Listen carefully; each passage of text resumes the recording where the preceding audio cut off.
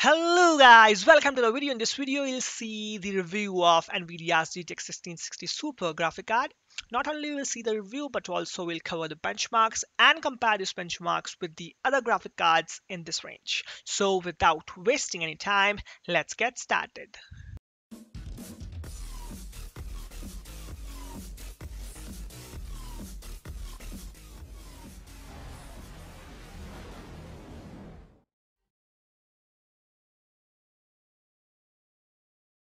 So let's start with the specifications.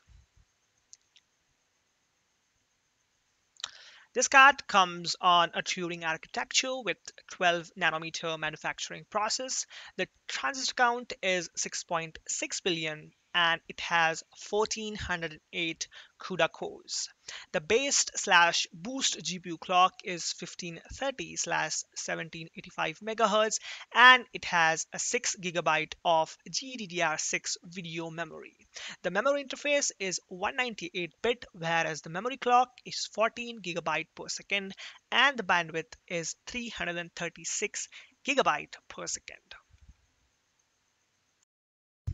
Now let's compare this card with the other cards in this range. We are going to compare GTX 1660 Super, GTX 1660 Ti, and GTX 1660. Both of these cards are pretty much similar in architecture, date of introduction, manufacturing process and die size, transistor count, but the processing cores are different. The GTX 1660 is having 1408 CUDA cores, whereas 1660 Ti is with 1536 CUDA cores. The base and boost GPU clock is also better in 1660 Ti. Video memory is also next gen, and you can see the difference. Memory clock is also on a higher side in 1660 Ti. Now let's jump towards the benchmarks of this card. First, we'll see the configurations used. The configuration that we have used in this test bench, the processor is Intel Core i7 8700K. The motherboard is Aorus Z370 Gaming 7. The RAM is G.Skill 16GB DDR4 RAM. And the graphic card is ZOTAC's NVIDIA GTX 1660 Super Twin Fan Edition. Now let's see the synthetic benchmarks of this card. For this, the tools used are 3D Mark, Time Spy, and Superposition. The 3D Mark 5 Strike Ultra gives this card a score of 3090. The 3D Mark and Time Spy Extreme gives this card a Spy Graphics subscore of 5783, and Spy Extreme Graphics subscore is 2728. As a Unigen Superposition gives this card a graphics subscore of 24 on 1080p extreme settings and 36 and 15 on 4K and 8K respectively.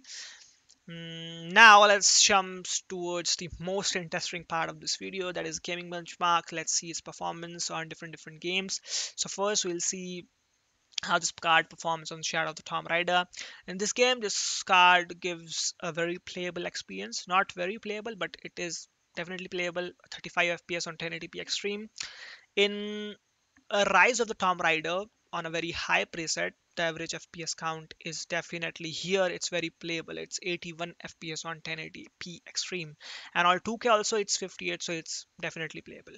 In Far Cry 5 Ultra preset, the average FPS count is again very playable, that is 92 on 1080p extreme, and on 2K also it's 64, so it's again very playable there as well.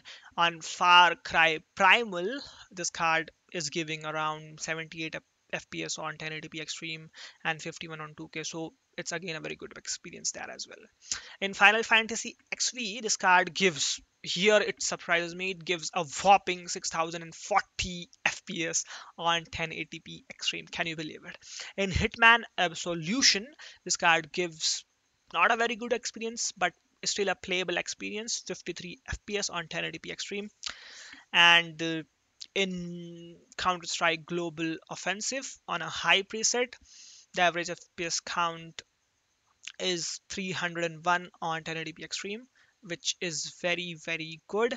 In Tom Clancy's Rainbow Six Siege, this card gives around 232 FPS on 1080p Extreme and 159 on 2K optimized, so you can definitely play it easily on 2K optimized settings. So now let's compare this card with different cards in this range.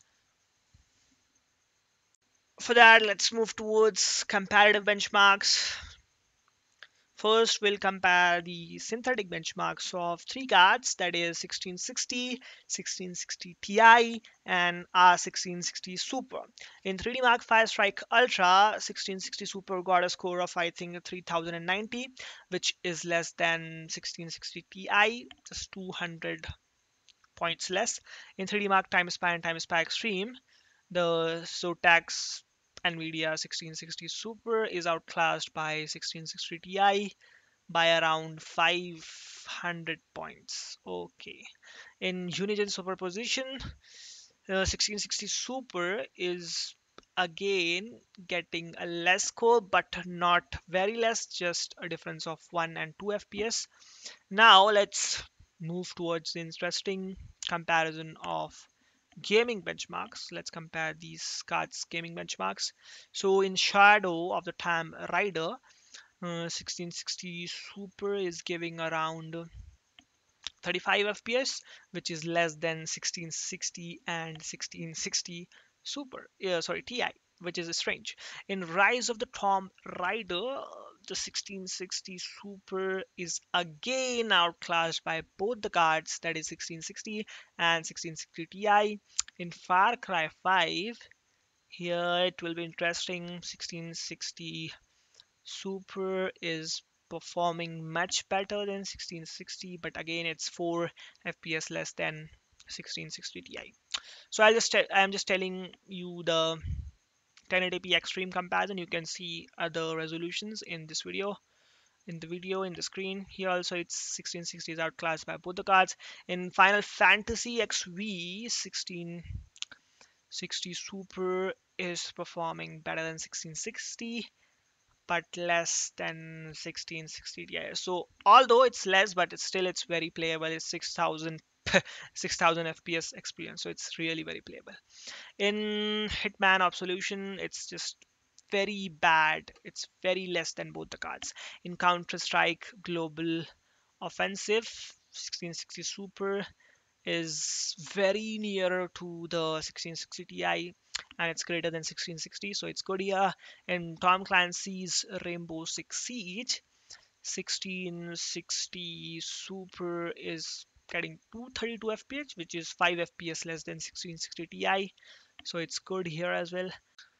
Now let's compare the most important thing, that is price. Let's compare the prices of this card. For that, let me just search these cards on Amazon. At the time of recording this video, these are the prices. This may change, so according to the prices the verdict may change, but for now let's search the prices. So 1660 Ti is of 52,499. Now let's search 1660 Ti. 1660 Ti, yeah, it's 66,000. Oh man, it's 67,000. It's huge. Definitely it's huge. I don't think so it's worth it. Now let's search 1660. It's